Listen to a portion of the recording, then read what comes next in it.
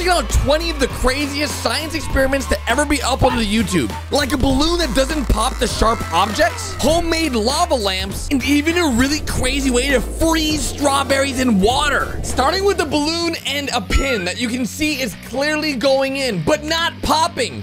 But what's weird about this is you're wondering, well, why isn't the balloon popping? Well, it's simple. If you put the pin at the top, where it's easiest from popping, it won't pop. But if you put it on the sides, it will.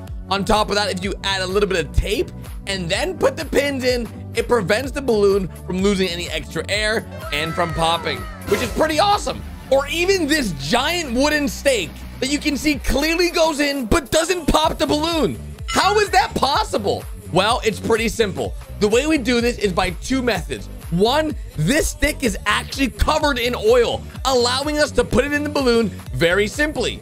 But what about the other part? Well, the other part is simply putting it at an angle that allows the balloon to have enough rubber elasticity for the sticks to go in. Next, we've got a candle and we're lighting it.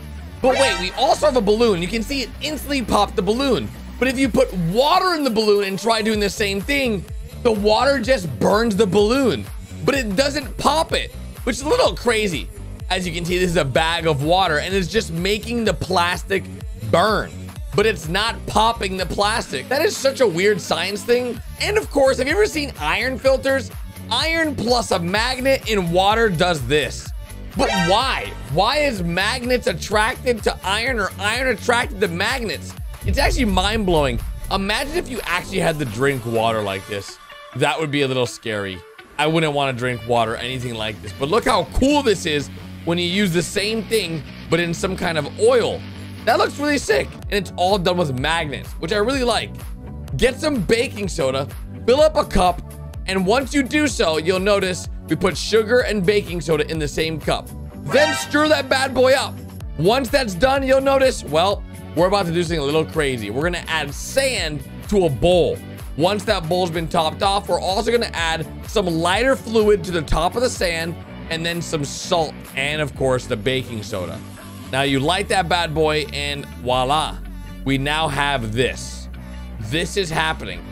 Why this is happening is actually, okay, that's a little crazy, I'm not gonna lie. That looks a little crazy. It's a worm. Wait, this is the baking soda and sugar, not salt. Why did I say salt? It turned into a worm. You can make a worm out of sand. Okay, I gotta admit, that's a little scary and I would not want this in my house. But it looks really cool, you gotta admit. Like once it's all done, don't try to eat this, by the way. It is not, you cannot eat this. It is not a snack, okay? Just make sure you guys don't eat that. It sort of looks like a pork rind, but it's not, I promise, guys. It's not a chip. Okay, we're filling this tub with water. What's going in the tub? What's going in the tub? We got, is that toilet paper? This guy just finished wiping his butt cheeks. Uh-oh. We're putting the paper in the, huh? Wait a minute. He put it inside. Now the paper's gonna be wet, right? Well, wrong. As you guys can see, the water isn't affecting the paper. You're probably wondering, why is it not affecting the paper? Well, it's because of the air bubble that's created when you put it inside the water. It creates this weird suction that it doesn't make for a bubble, which is for it to get wet, which is pretty cool. We're adding this to a balloon, and then, oh no, guys. This is like the Mentos Coke challenge. Yeah, watch. We're gonna put all that inside the Coke, and it's gonna put all the Coke inside of the balloon. We just created a balloon out of Coca-Cola. Okay, that is pretty cool. But can we do this with other types of sodas? Let's try. I think this is Sprite or 7-Up. Yep. Which one creates the bigger balloon? Let's see. It looks like Sprite's winning so far. Sprite looks pretty big. Oh, no. Guys, I think Coca-Cola's winning. And then we even have like a Fanta. It's 7-Up and Mirinda. It's like an orange drink. Oh, yeah. Okay, guys. Sprite won. 7-Up won. The 7-Up middle one was a little bit bigger. Oh, a bottle of water. Wait, what? It's pouring ice. How does a bottle of water pour ice? That makes no sense. You guys can see the water's pouring into ice. Dude, imagine putting that in your mouth. That must be very nice. A nice, cool, refreshing drink. You pour the same water into a glass, and that does not happen. But if you go ahead and put an ice cube in it, bam. Look at that. The whole thing froze. That is nuts. Look at this fun science. Okay, we've got, I don't even know what this is. It's freezing though. Okay, maybe it's the same thing that we just did with the water.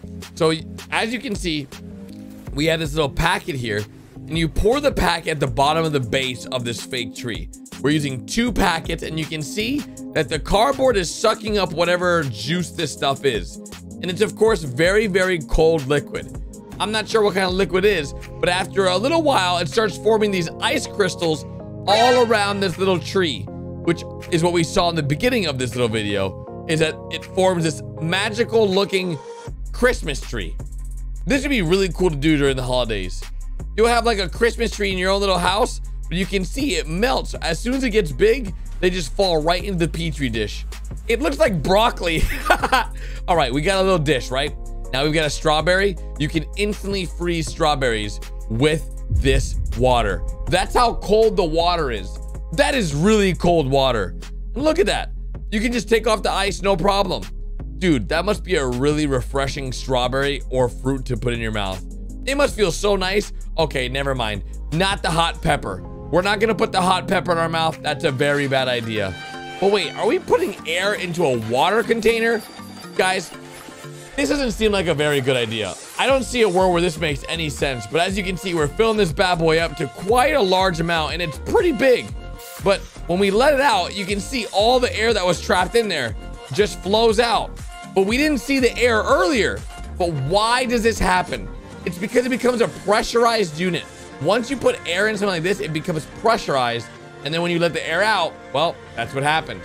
As you can see, we have different colored glasses with different colored towels. And over time, these little towels will just suck up all the liquid in one and put it into the other. The reason for this is because of gravity. As you can see, they all just start sucking it out. And look at that, we created different colors too. We've got orange now and green. Now it looks like the blue is doing a little bit more work than the yellow, but boom, it made them all even.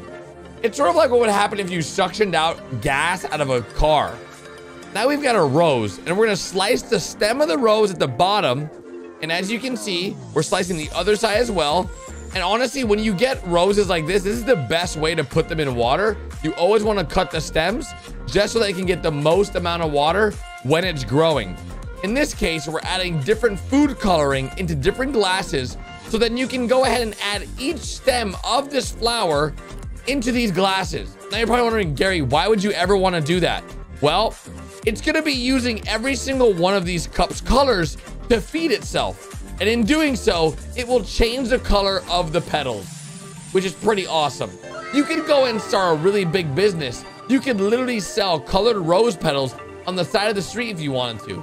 I bet a lot of people would buy them because as you can see, it is beautiful. This is definitely man-made. You can't find real flowers like this in the real world. But speaking of flowers, you can get every single type of color you want on the flowers and even mix and match colors like blue and red, or even blue, red, a little bit of white, a little bit of blue and red mixed. And look how beautiful a bouquet looks like. Absolutely fantastic. Now, my birthday just passed in September. And as you can see, there's a candle on this dish.